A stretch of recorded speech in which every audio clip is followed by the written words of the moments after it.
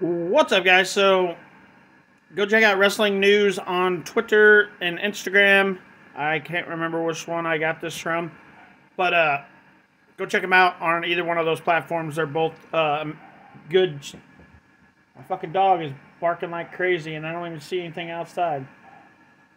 Anyways, what did I think about him as a announcer? I thought he sucked. I'm not going to be like everybody else and say, well, over time, he could get better. Well, he might. I'm not going to lie. He could get better over time. But let's be real how his performance was on this night of Raw. It sucked.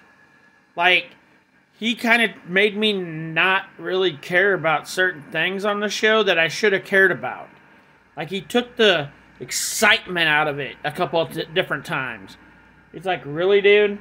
You're the announcer? You have no excitement in your voice at all. You're not that good. I was kind of fucking bored with some of the things you did. And we just need somebody better. And if he doesn't get better in like a week or two, they need to fire this guy. He wasn't good. It sucked. I'm not going to be like everybody else and say he's going to get better until I see him fucking get better. Like, comment, and share. We'll see you guys out in the next video. Peace.